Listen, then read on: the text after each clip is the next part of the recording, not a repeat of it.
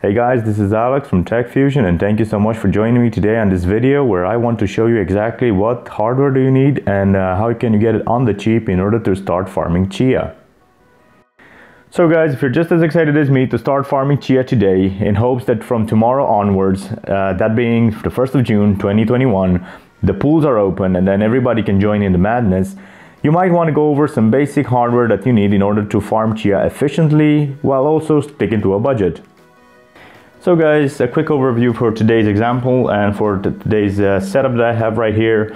I have two enterprise drives. These are SAS Drives, 15,000 RPMs each, rated at 300 gigabytes each. I have a cable to connect both of these drives to a controller. This is a RAID controller that goes into your PC. And all of them together, they cost just around $120. And this will get you in the ballpark of around 170, 180, 190, depends, sustained write speeds for the Chia blockchain while doing your plotting. So this price compared to an NvmE drive is actually nothing.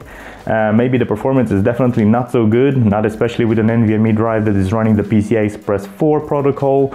But this, in comparison to that, is very cheap. Of course, you can expand your capacity and you can do multiple plottings at the same time using some of these drives.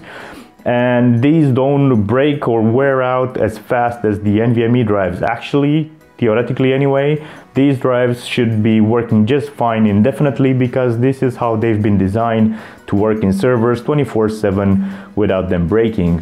On the other hand, the NvmE drives or regular SSD drives, they do break at some point because you can't just keep writing data to them indefinitely as they have an endurance limit. So these drives here definitely don't connect to any normal PC with the SATA interface. That's why they are called SAS, because this is the SCSI interface. And for this SCSI interface here, we actually need an adapter cable like the ones here, via the controller that connects to the computer. That's how you will set it up and how you will connect everything together.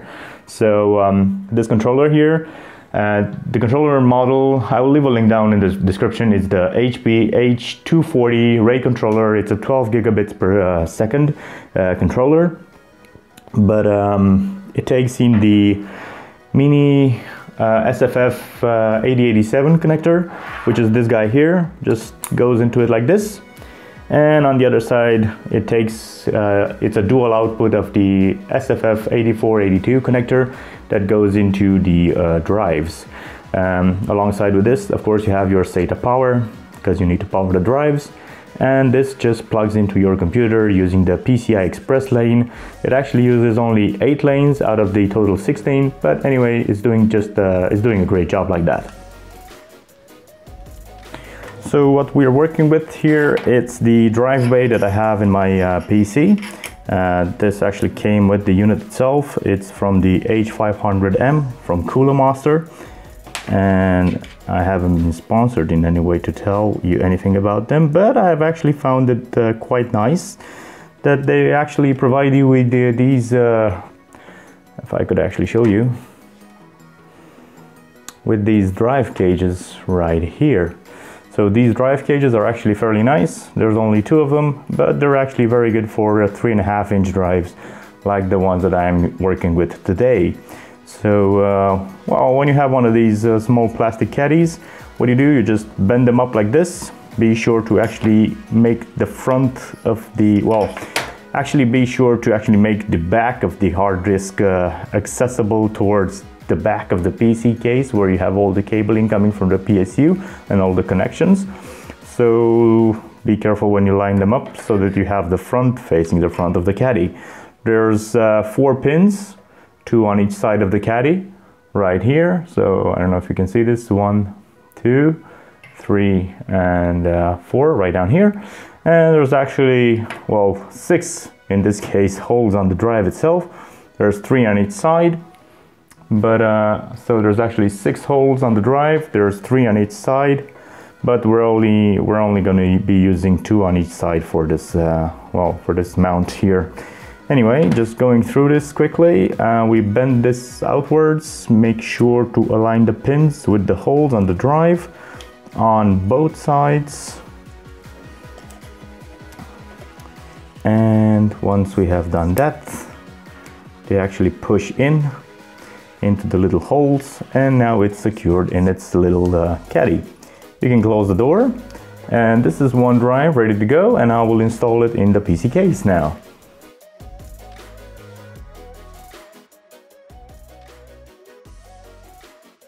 So we've taken care of drive number 1, then I'm gonna do the same thing for drive number 2. I'm gonna sit it in this caddy and meet you guys around the back, where I'm gonna show you the connections and how you can route the cable to the controller that it's sitting now in the PCI Express slot in the motherboard.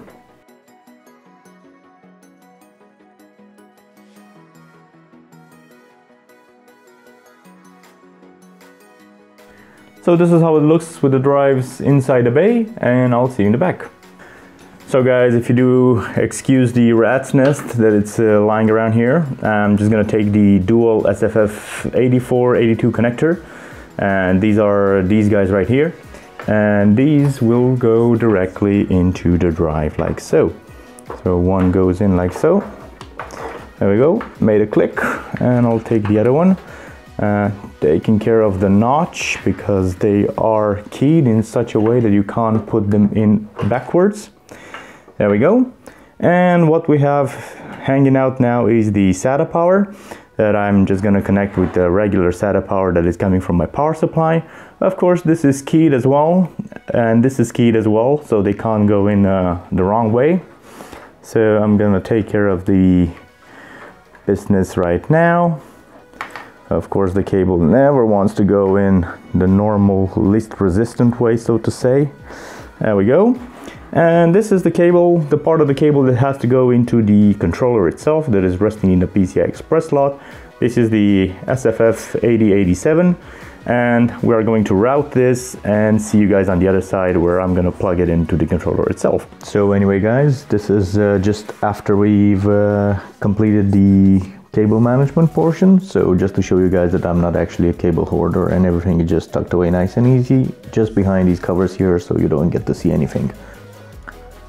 So now I'm actually going to show you how you can hook up. This is the other end. So this is the mini SFF8482 that goes into the board itself. There we go. Nice satisfying click. And you're just about done. So now we get to turn on the computer, and it's going to take 2 more minutes actually than it normally does, because it's going through a boot cycle where first of all it's talking to the controller, and the controller has to talk back to the system, and after this step is done, then and only then the BIOS from the motherboard can resume its duties, and then you can boot up into Windows. So let's get to see how it is. So guys, basically this is the system. It's all set up. I have the 2 drives already made into a RAID 0 configuration.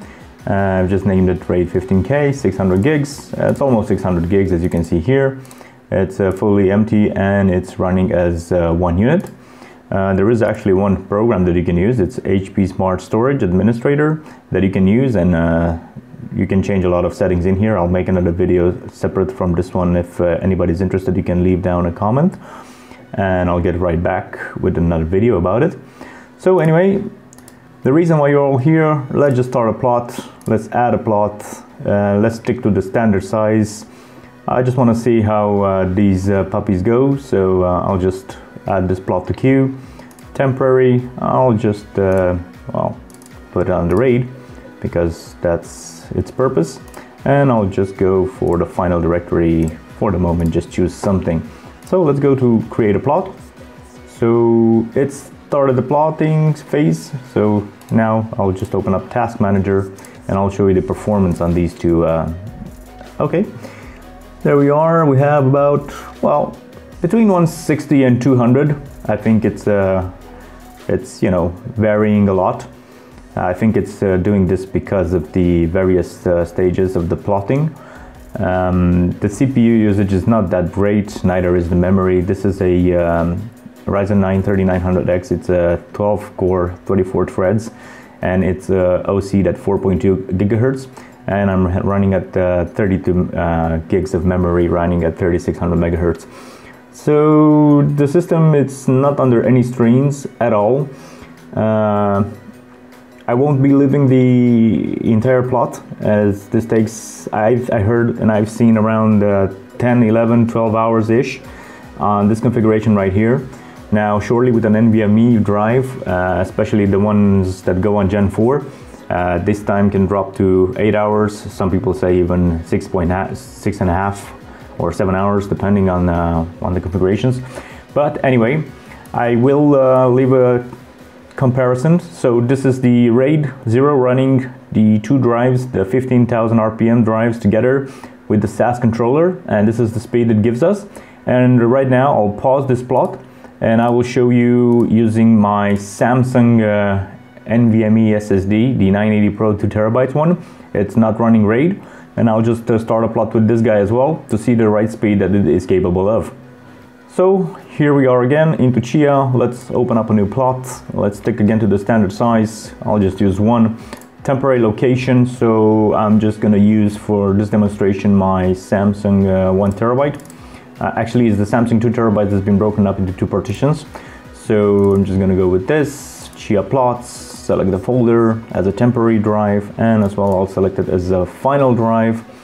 And the final drive is, well, right here is this one. Okay, so let's create a plot. Let's start plotting away, and let's go into the performance over here and see how fast does the NvMe SSD write. So it's going at wow, okay, it's varying between 200, 280, 300, and wow, 480, 440, 370, 6 something.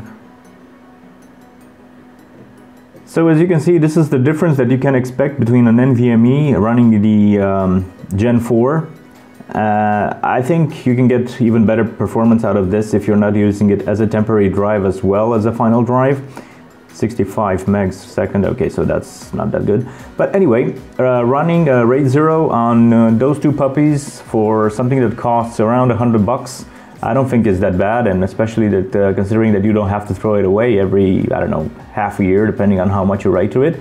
So I think it's fairly good to say that if you're running RAID 0 on more than just a few of these drives, you can plot simultaneously a lot of Chia plots, and I think it's doing it quite well on a budget.